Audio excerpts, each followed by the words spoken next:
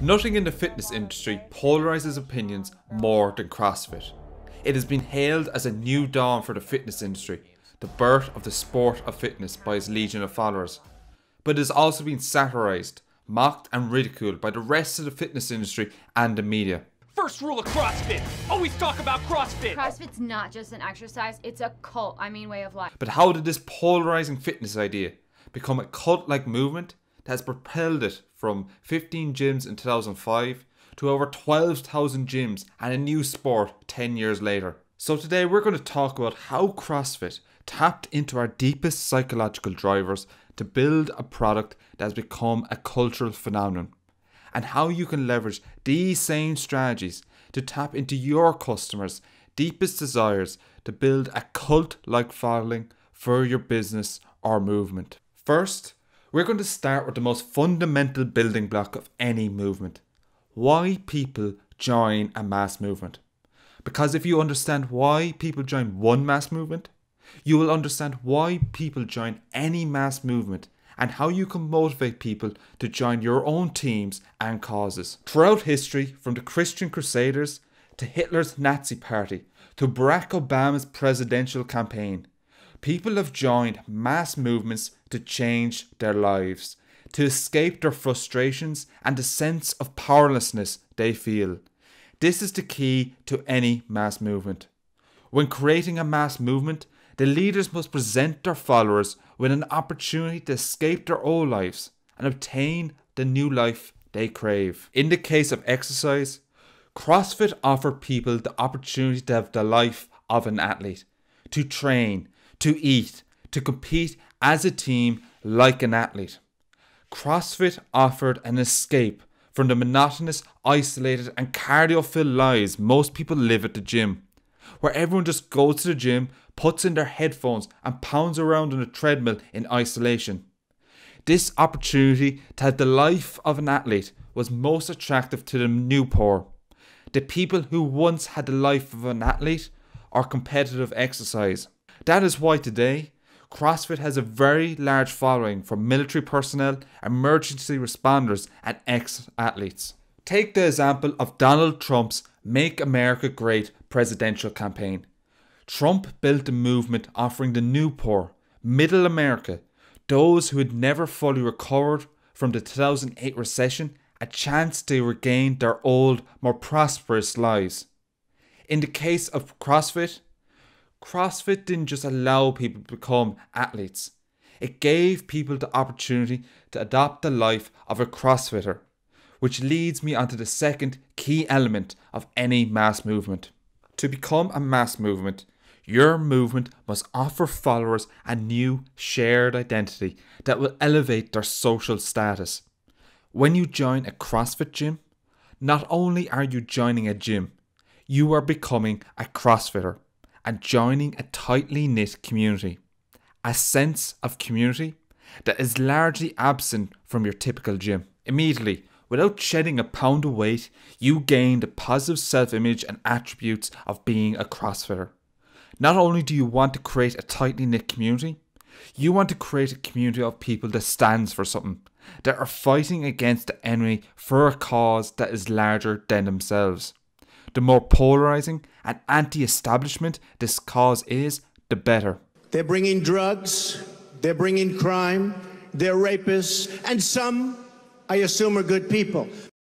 I will get rid of gun-free zones on schools. My first day it gets signed, okay? In CrossFit's case, CrossFitters are fighting against the global gyms and a steady trend toward low-intensity fitness programs that get poor results by forging what they call elite fitness, a more holistic lifestyle with a large emphasis on having a more nutritious diet, mobility and functional high-intensity exercise.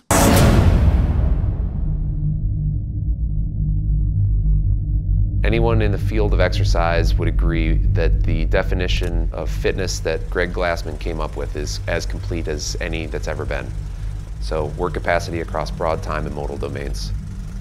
It's as complete as there ever has been a definition.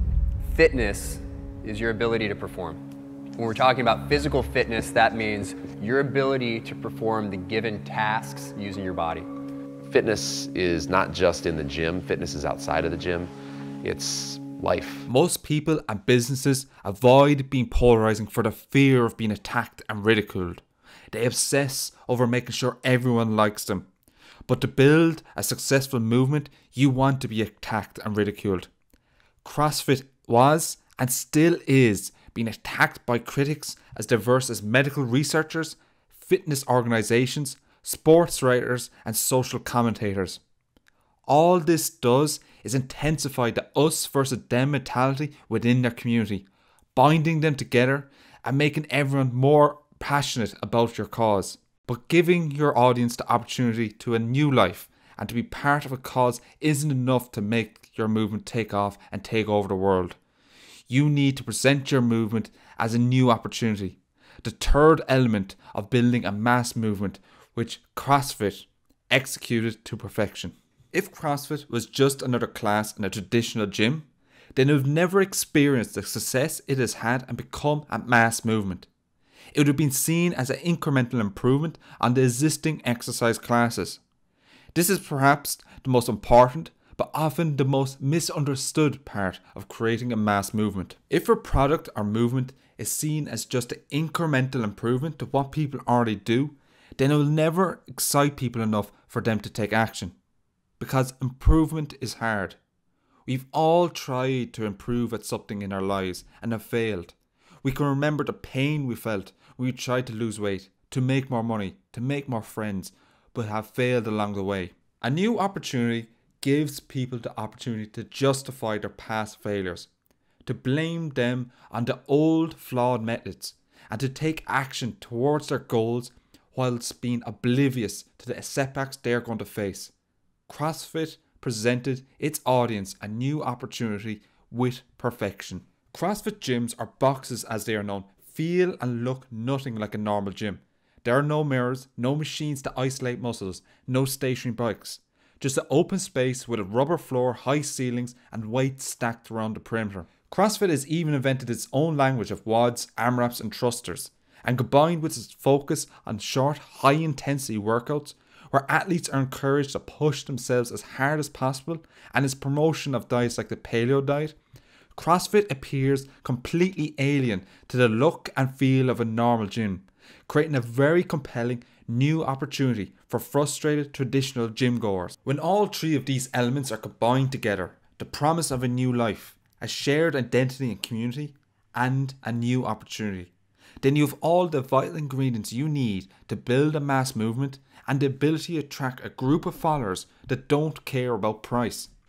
That is why CrossFit has managed to build a fanatical fan base that very few companies ever managed to achieve, and charge 3 to 4 times the price of a normal gym membership, propelling CrossFit to a valuation of over $4 billion as of 2015. So for you to leverage these same strategies in your business, you need to do 3 things.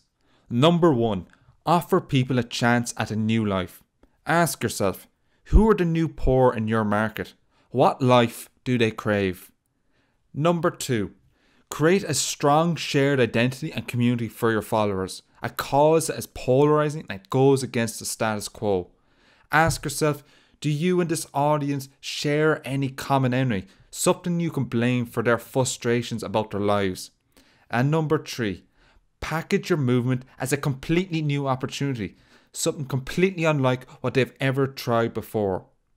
If you can do all 3 of these things, you will be on your way to creating a loyal fan base only a select few companies ever managed to achieve. If you want to be the first to get your hands on more strategy breakdowns, showing how you can replicate the success of history's greatest companies and leaders, then be sure to hit the subscribe button. And as this is our first ever video, I'd love to hear your thoughts on what you liked, disliked, and what you would like me to cover next. So until next time, see you later.